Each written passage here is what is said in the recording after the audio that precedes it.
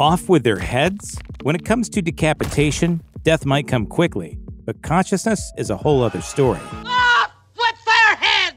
The very idea of decapitation is viscerally repugnant. It's so final. There is no fix. And there is something about severing the thought center, or consciousness, from the rest of the body that has a certain cruelty to it.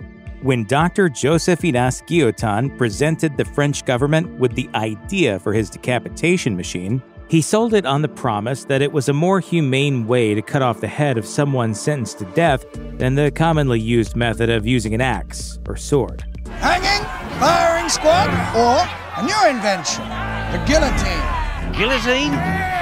Sounds French. To be sure, decapitations were nothing new when the first guillotine was tried out on a person in 1792, but it quickly became the cleanest and swiftest way to do that horrible deed. In fact, according to history, watching the guillotine come down on some unlucky soul became a spectator sport, of a sort, complete with souvenir shops and eateries ready to feed the crowds that came to watch. But spectators may not have been the only ones watching.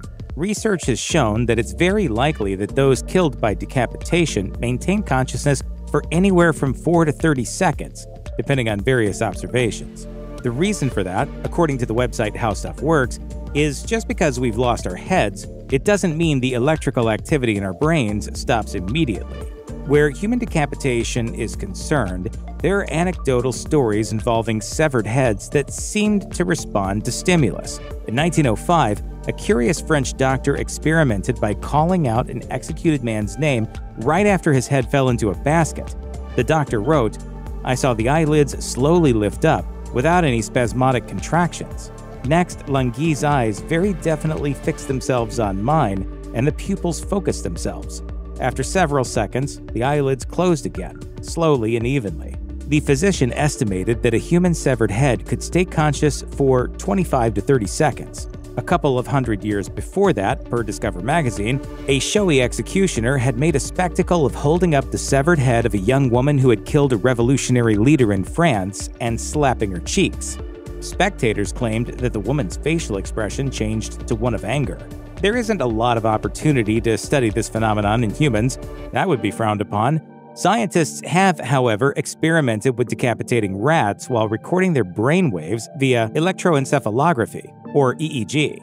According to findings by researchers in the Netherlands, there is brain activity for several moments after the head is cut off from the body. They concluded that consciousness is likely to vanish within some seconds after decapitation.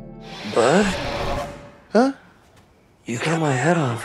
I thought we were friends. A similar study undertaken in New Zealand involving decapitating rats and monitoring the brain activity that followed using EEG monitors came to a similar conclusion. Decapitated creatures remain conscious for several seconds after the head has been removed, and are likely aware of the sensations of physical pain resulting from the fall of the guillotine. Most experts, however, agree it's unlikely that anecdotal stories from throughout history of severed heads frowning, speaking, or reacting to stimuli are true. More likely, the facial movements are the result of involuntary muscle twitching due to the misfiring of neurons in the guillotined brain. The human brain is fueled by oxygen, using up around 20% of the total oxygen taken in through inhalation. At the point at which the blade of the guillotine strikes the neck, the brain is still full of oxygenated blood, which it is believed would keep consciousness intact until the organ begins to drain its blood, a process known as exsanguination. In the case of decapitation, the moment the brain becomes deprived of oxygenated blood is when the brain loses consciousness, with death beginning on a cellular level immediately after. Though consciousness may only persist for a few seconds, activity in the brain continues for far longer, possibly many hours. As brain expert Adam Taylor writes in The Independent, research shows that the brain releases delta waves, those typically released during sleep, up to 30 minutes after the brain has been deprived of oxygen. And brain activity, in general, has been detected in other organisms as late as 96 hours after clinical death.